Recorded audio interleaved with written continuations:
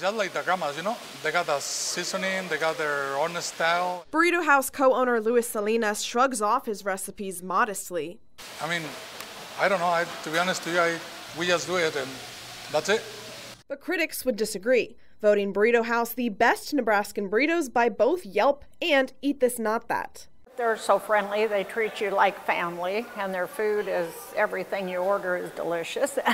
We don't even do like a lot of marketing, so we're kind of lazy and busy. So sometimes we don't even have time to do those social media. The 20-year-old restaurant was also awarded a glass plaque by the Center for Rural Affairs. Owners say the key to their success is a friendly attitude and a family atmosphere. People in this side, we try to be, even though we're tired, we try to be positive.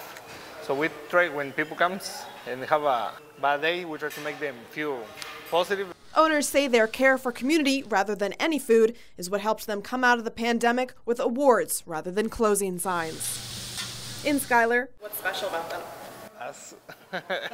Carolyn Conti, News Channel, Nebraska.